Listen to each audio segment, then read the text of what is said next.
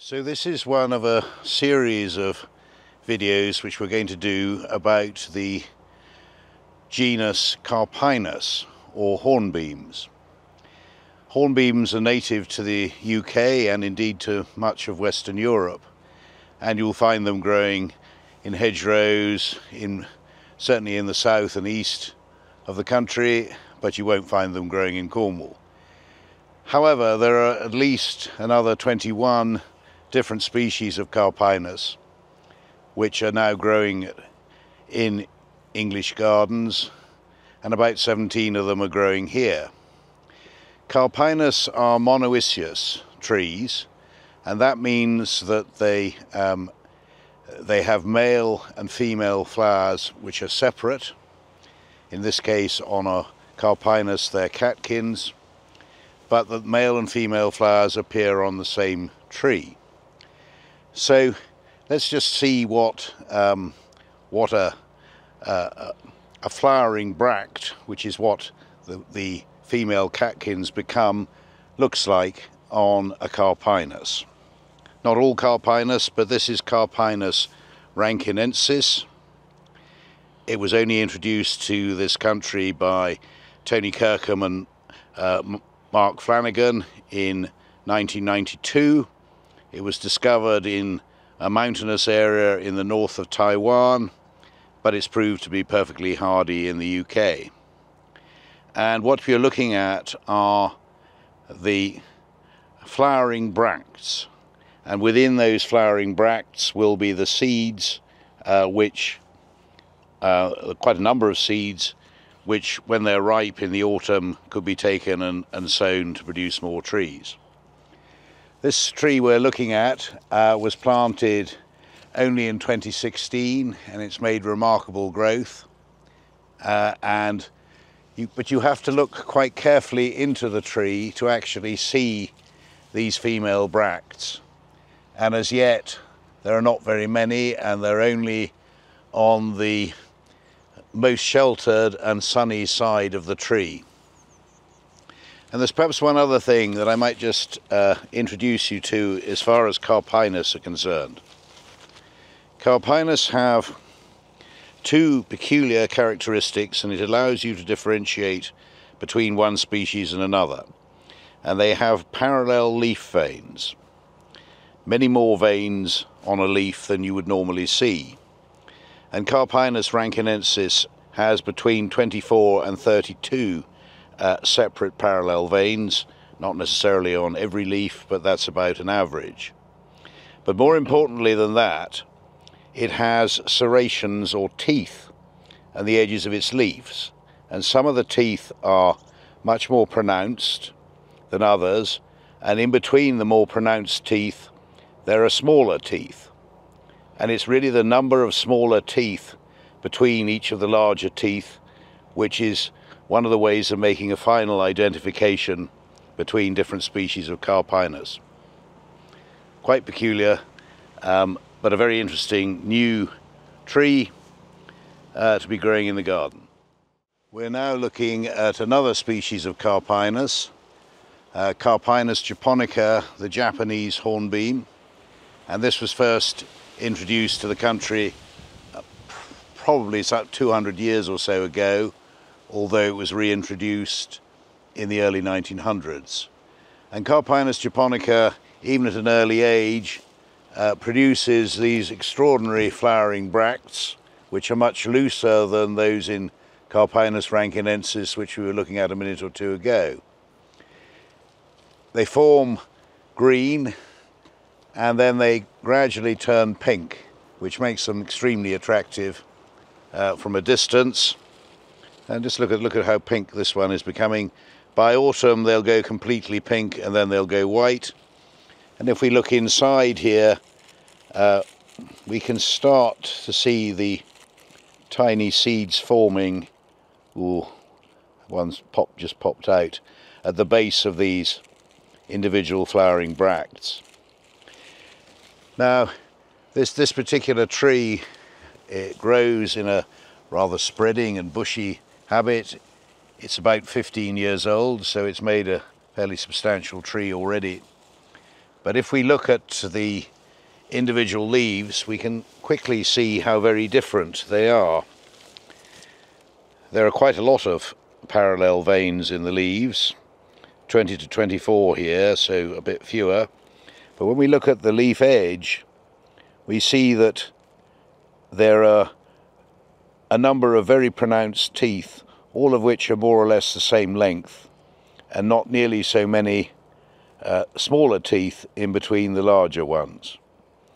And if you were sitting down with a key for Carpinus, trying to, as a taxonomist would, trying to determine which species is which, simply from a leaf form, you would start counting the veins, and then you would start counting the distance between the large teeth and the small teeth, and with any luck you would be able to come to a conclusion, even if you hadn't seen these gorgeous flowering bracts, which are a complete giveaway to Carpinus japonica. So we're now looking at a common hornbeam, or Carpinus betulus, and here you see a very different form of fruiting bract, much open, much wider, much fuller. And the thing with the common hornbeam is that when you look closely into each bract, you see that this flowering bract is made up of sections of 3 absolutely equal leaves around what are 3 individual flower seeds. And here the flower seeds are beginning to mature, and when you go down through, you see that layer upon layer of 3 uniformly even sort of leaflets form the bract, and they hide the seed until the seed is actually ripe. And this is a tree that was planted in 2009, so it's coming on a bit in age and is starting to flower profusely. And when you look up into the tree, again, the flowering bracts are somewhat hidden, but here they're so large and conspicuous that they're weighing the leaves down with the weight of the bracts. And if you turn a branch upwards, you can probably see this rather better. And when we look at Carpinus betulus and look at its leaf, we see that there are very much fewer parallel veins in an individual leaf, but we also see that the leaf teeth are much more irregular, and there aren't that many pronounced big teeth, and there are many more smaller teeth of irregular size and length. In fact, you would say that there were probably 4 mini teeth between the bigger teeth on the edge of this leaf. So again, each species of Carpinus has its own little unique features, not just in its fruiting bract, but also in its veining and in its leaf edge, and of course in the shape of the leaf as well. So this is an even more extraordinary species of Carpinus, and this is Carpinus kawakamii, and it comes from Taiwan, and it was only introduced to the UK in 1985. And the astonishing thing about it is that in our Cornish climate, it's completely evergreen. Now, who'd ever have thought that a Carpinus could possibly be evergreen, and probably in the wild it wouldn't be. But in our mild climate, it's proved to be completely evergreen, and it seems to grow the whole year round, and you can see the new leaves appearing now, which is the 2nd set of new growth this year. Even in the Beast from the East in March 2018, this tree was absolutely full of leaf and completely evergreen. I have seen just 1 or 2 little leaf flower bracts, but when I look today I can't actually find any. But if we look at the leaf itself, we see that the leaf is much smaller.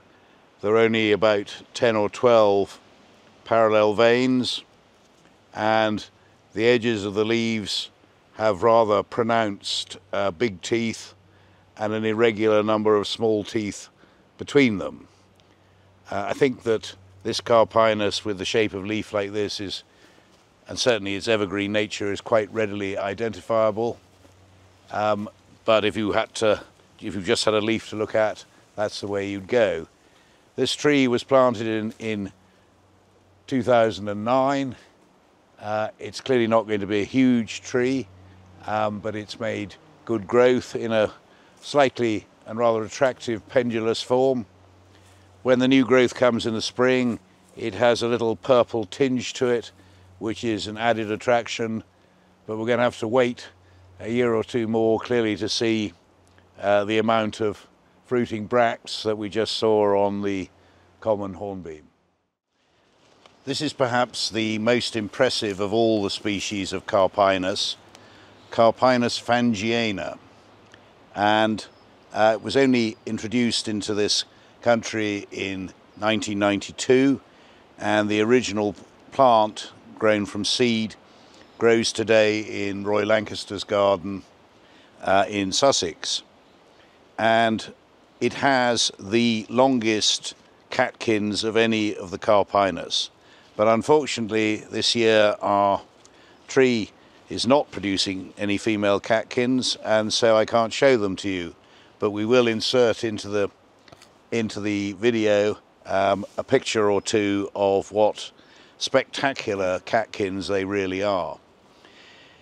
Carpinus fangiana comes from Emishan in China, which is a mountainous area, and it was collected first in 1980 by Keith Rushforth, but he only collected grafting material and failed to graft it. And Mikinori Ogishu introduced the seed to the UK a bit later on. Our plant was planted here in 2015, and Bernkoos does stock a very limited number of plants of this. The leaf is enormous, and it has between 24 and 34 parallel veins in it, and again the number of teeth, big teeth and small teeth, there are something like 3 to 5 small teeth between the individual big teeth, as you can see when you look very closely. And this hornbeam has very distinct bark too, very attractive grey bark with a sort of whiter mottling on it, which is another peculiar feature of this species. Roy Lancaster's plant has grown into a very tall tree of about 30 feet. Our tree looks to be spreading, and we're going to have to remove some of the things around it to give it more room. But when you see this in flower, I think you'll agree with me that it is one of the most exceptional species of Carpinus and relatively new to Western gardens and Cornish gardens in particular.